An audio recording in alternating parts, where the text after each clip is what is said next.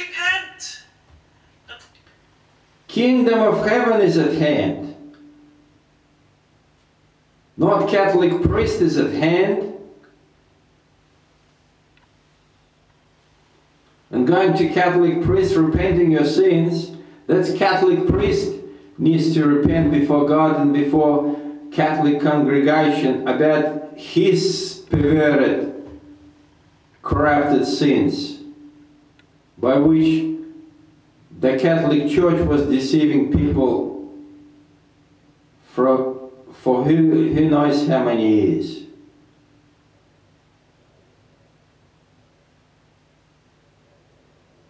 Since the days of the Lord Jesus Christ, those Pharisees, that's the Catholics, and those Orthodox, they continue the path of Pharisees and hypocrites. Please understand, repentance must never be thought of as something that we must do before we can come to God. It's not like this. It doesn't work like this. Now you repent, and once you've repented, now you can come to God. No, do you know what repentance is? Repentance... See, this group completely deluded. And he's telling you the confusion. He's telling you that what every church is telling. All the concentration on pointing finger at you and your fleshy sins. You come to church, they point finger at you. Every one of them. That's why the church is empty.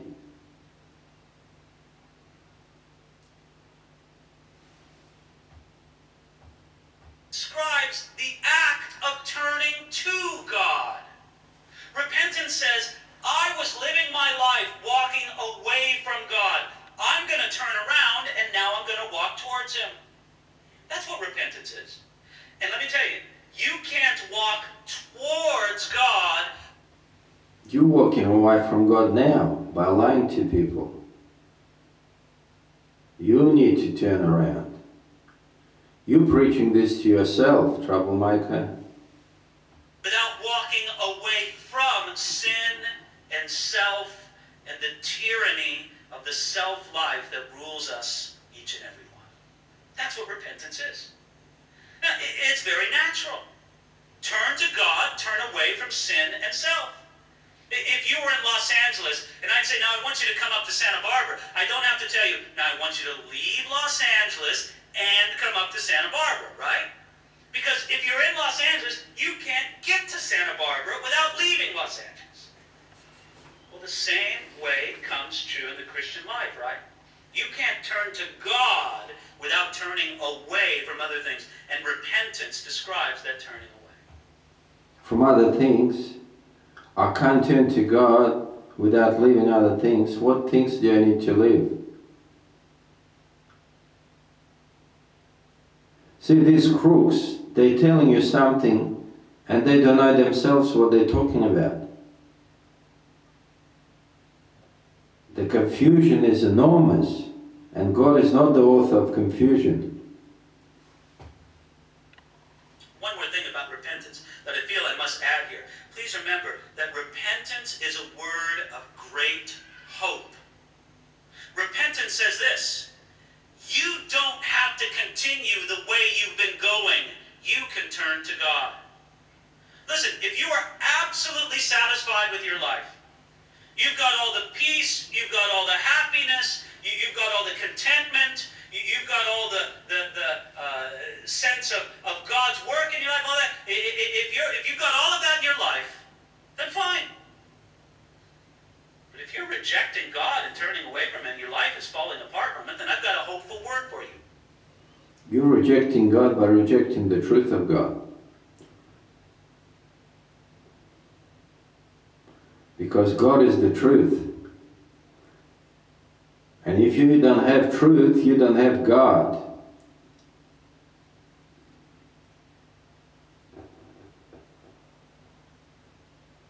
And you don't have God without having truth. Repent. Turn it around. Come to Him. Well, that's the first thing that Peter told them to to do. But verse 37 also tells us the next thing that he said, verse 38. He says, repent and let every one of you be baptized in the name of Jesus Christ. Now, this was this... Yeah, the religious leaders, you're gonna work for the Lord, they need to get baptized. Baptism is not saving you.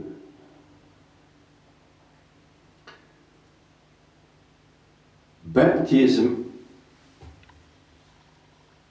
got nothing to do with salvation. But baptism will condemn you, because baptism is the promise that you'll serve the Lord with a good conscience and truth, and you're doing opposite. So you're not serving God, you're serving Satan. Mark 16.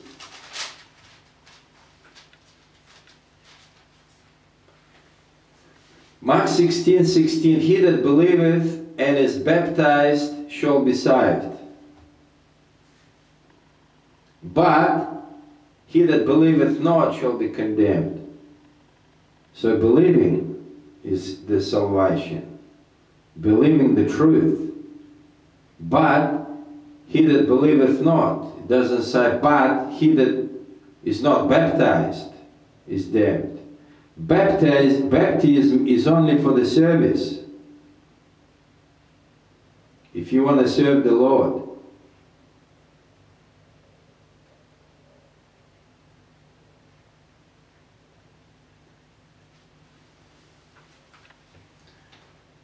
So he that believeth and is baptized shall be saved, but he that believeth not shall be damned. Believeth not. Believeth not what? Believeth not the truth, the whole truth, all the truth. Believeth not. If you don't believe anything which God says, you're damned.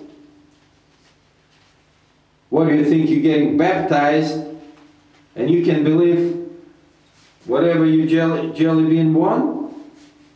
Anything? Anything your troublemaker's telling you, you can believe, and you think you are saved because you got baptized.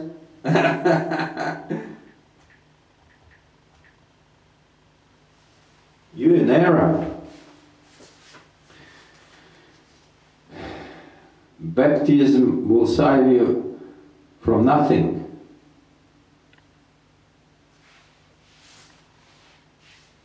Judas Iscariot, he was baptized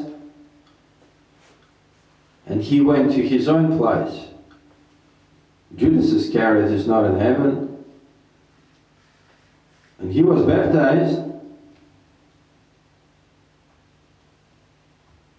Second thing Peter told them to do. And for them to be baptized in the name of Jesus Christ, it was an expression of their belief and complete trust in Him. It was a radical thing for a Jewish person of that day to accept baptism. Expression of belief. Baptism, expression of belief. Expression of belief when you telling to someone the gospel of Christ.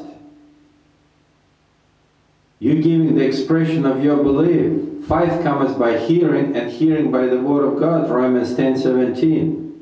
So your expression of your belief needs to be expressed through the word of God. What God says in the Holy Scriptures, not in baptism. Because normally, even though Jewish life was filled with... When the Lord Jesus Christ got baptized, that was the sunny day, very sunny. And God the Father said, "This is my beloved Son in whom I am well pleased." Why God the Father is pleased in His Son, begotten Son? Because the begotten Son came down from heaven to go and preach and telling the truth about God the Father, what God the Father told Him. All what God the Father was telling the Son was doing the work here on earth, work of the Father, to tell us the true gospel. That's why God the Father said, "This is my beloved Son in whom I am well pleased." Do you think God is pleased with you, troublemaker? If I'm not pleased, how can God be pleased?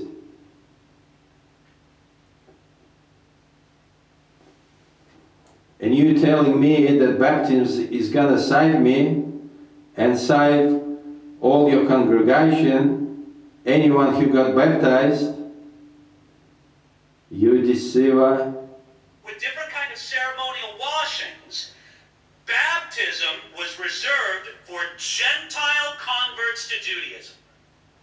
So if you were going to be baptized, you were like saying, I will identify myself as a sinful Gentile. That's how I'm going to come to the Lord. That was a radical thing. You are identifying yourself as a sinful Gentile. Right here, right now. By lying and telling us nonsense. Jewish person to do in that day and age. And it was a very clear statement for them to make. To say, no, I'm going to turn to Jesus. I'm going to put my faith in Him. And I will be baptized into His name. Their expression of baptism was simply this. It was a way that they put their faith in Jesus and did something about it. I would say that's a second aspect of receiving God's salvation. Don't you think so? Second aspect. And then secondly, put your trust in Jesus. Receiving God's salvation.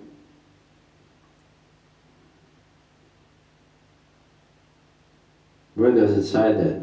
See, He's telling you, and He doesn't give any scripture about what He says. It's like He's in charge, not God. He's in charge, and He's telling you His perverted beliefs, what He believes. And He wants you to believe what He believes. And if you don't believe what He believes, that's when they will remove you from the church. And do something about it. For them at that mark, it was the very important work of baptism. Now Peter adds in verse 40, at the end of verse 39, he says, for the promise is to you and to your children and to all who are afar off. You see, as they repented and demonstrated their faith and obedience by baptism, the gift of the Holy Spirit would be given to them as it was given to the original group of the disciples. And Peter also said that this promise of the Holy Spirit was given to all those who would believe in the succeeding generations, to the children of the people who were right there listening to him, and to those who are afar off. Do you see that phrase in verse 39? I don't know if you like to write in the margin of your Bible, but if I were you, I would do this. That phrase that says, and to all who are afar off, underline those words and write next to it, me. Because that's you. This promise is for you. It's for all of us who will receive. And Peter piled it on after that. You see there in verse 40, he says, and with... Yes, this is the promise to the whole world. God says that the promise to everyone around the world, not only to the Jews, but to the Gentiles. And now, you devout Jews who came to hear that you go back to your nations and you say this promise in your churches. And the children, that's to the next generation, to generations after. Preach this in every generation, telling the promise, what God promises, and telling us in the Holy Scripture. Not telling your lies, but promises what God says. The truth of God. Many other words he testified and exhorted them, saying, "Be saved from this perverse generation." Well, you can see the response.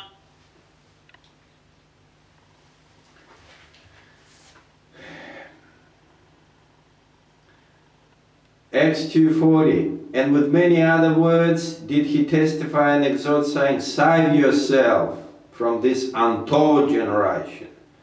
What are you talking about, perverse generation? You know what untoward means? Untoward means crooked and perverse. Perverse generation. So you now in perverse generation. You the pervert, Bible pervert yourself. And we need to save ourselves from crooks like you. Amen? I have to save myself from crooks like you, from your charismatic false ways. And all other people, they need to save themselves from these perverted churches where drunks preaching. Drunk with filthy liquor. And how can you deal with those drunks? I dealt with them. All these drunks can do is threaten you with security or police.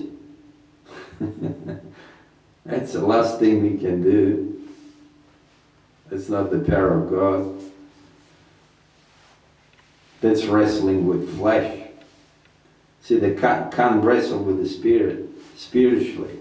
We wrestle not against flesh and blood, but against spiritual wickedness. So these crooks, they can't wrestle spiritually because they're deceived and then they don't have any truth. So they've been lying for all those years, so all they can do is just to remove you, so you don't stand in their way. Here in verse 41, where it says, "Then those who..." Standing in their way for them to continue their satanic work. Gladly received his word, were baptized, and that day about 3,000 souls were added to them. What a tremendous response. Can you imagine how... 3,000 souls, that's David men, religious men who were dedicated to God and decided to serve and follow the Lord Jesus Christ and serve Him. They got baptized and now they're going to go back to their own countries and witness in their countries, in their nations, continue the work of the Lord, preaching the true gospel of Christ. Amen. The disciples must have had their minds absolutely blown. I mean, honestly, there they were, a group of 120 people. They probably... Group of 120 people. See, this Bible pervert is still continuing with his lies. He just can't help himself.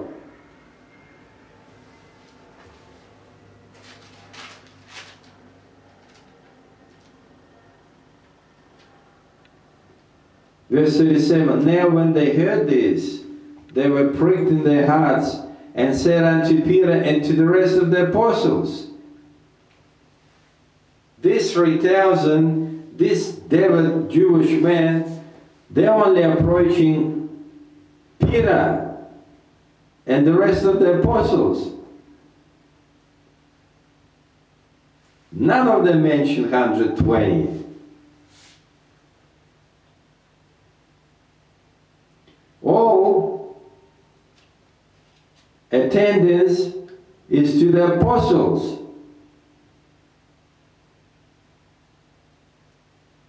No one else. And this crook reading the scripture, and he's blind leaders of the blind, guiding the blind. He just can't see it.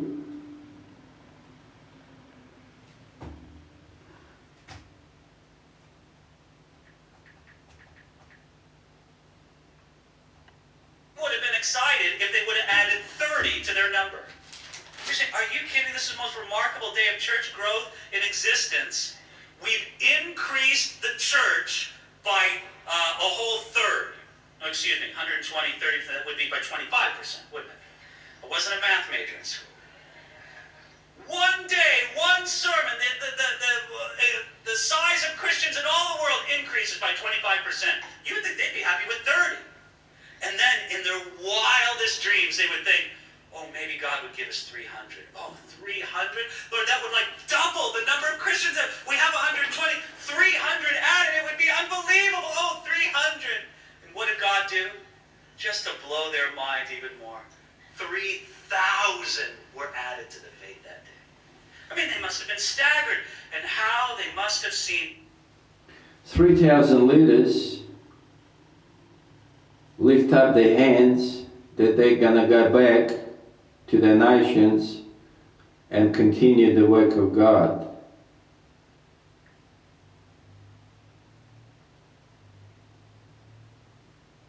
$3,000 leaders, so that's not that much around the world to preach the truth. So on day of Pentecost, that's when the gospel began to spread into all the world. And the tongues, those Jews, they were Jews from those nations, from all around the world, speaking those tongues, other tongues, were spoken, and the gospel was preached in those tongues, and that's where then the Bible began to be printed in every tongue of those nations. And now, in our days, the gospel is preached everywhere. In any country you go, they have their Bibles and they're preaching the gospel. So the beginning of preaching with other tongues, apostles began on day of Pentecost, and it began to continue all around the world up to this day.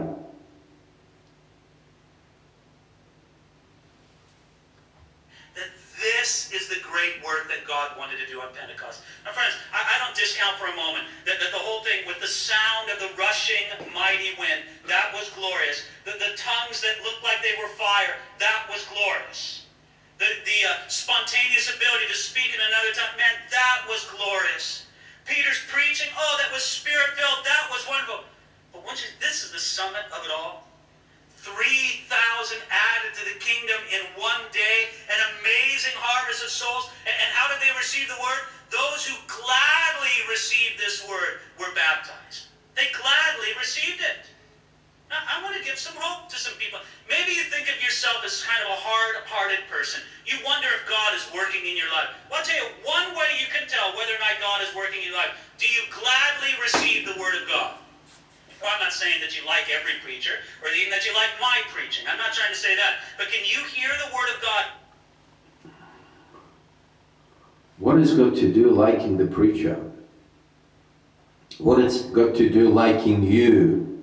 What are you, a model there, or some... Who are you anyway? For us to like you. We go to church to listen the gospel of Christ.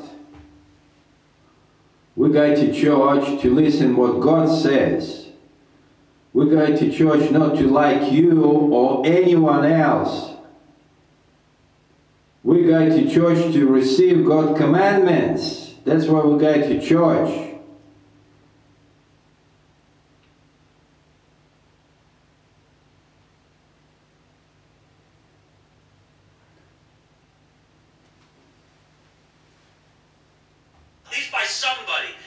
makes your heart glad.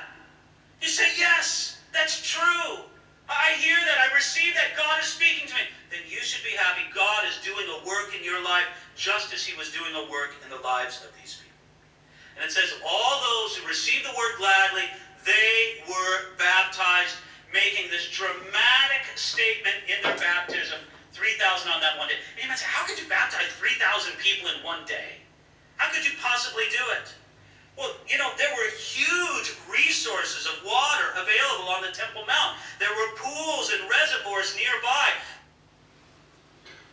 At least this crook is telling about the true baptism, water baptism.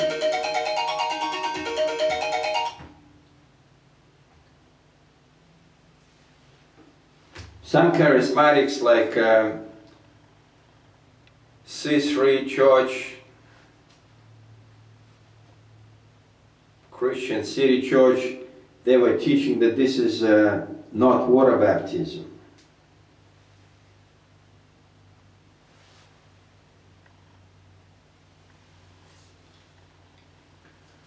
Like I said, I went to this C3 Church college to do 1 year evening classes, certificate 4, and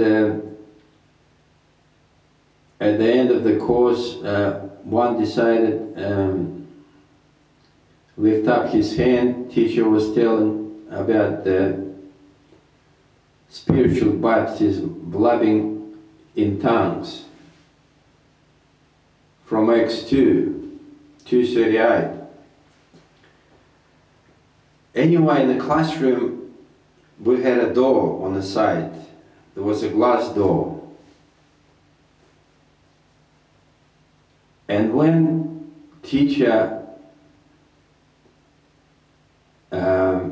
start asking the classroom who wants to get spiritual baptism, that door all of a sudden start opening, and when the door started opening, there was a door noise like, you know, squeaks, little squeaks, like the door getting open, and the classroom and everyone just like got a little bit shocked, and everyone went quiet. There was complete silence in the classroom, and the door was opening slightly and quietly and very slowly and squeaking. So it like got open about quarter of the way,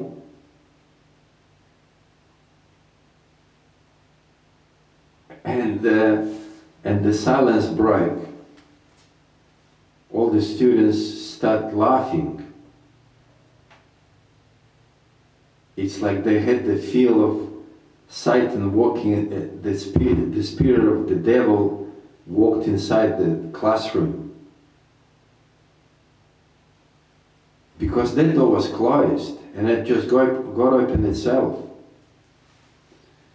And anyway, I believe that as well, that Satan walked into that classroom, and that Satan possessed that student who lifted up his hand to get the baptism, another baptism.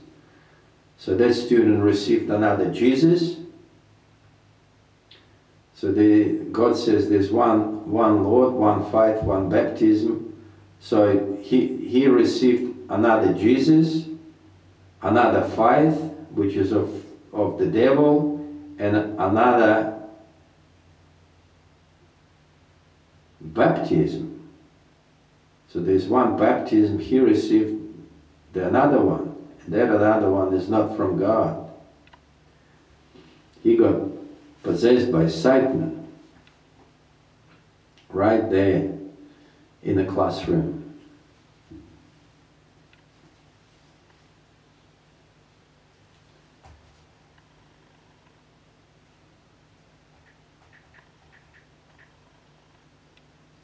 And look at here.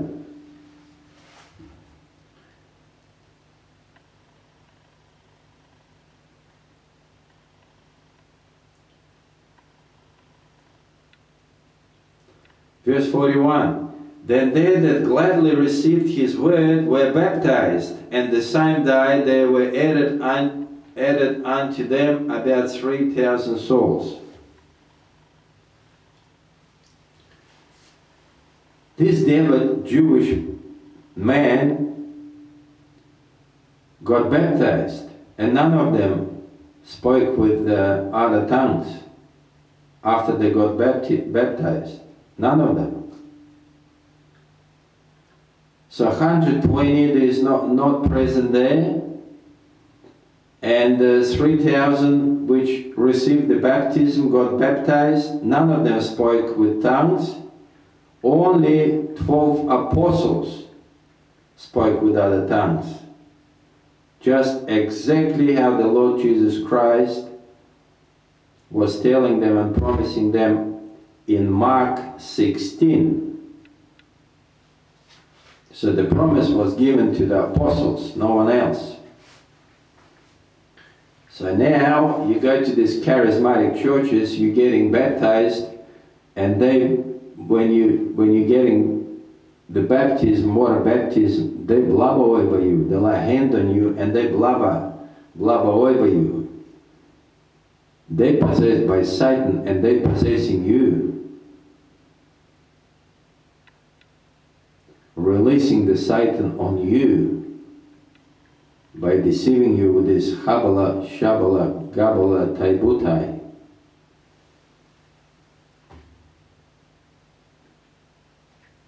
And giving you another spirit, satanic spirit.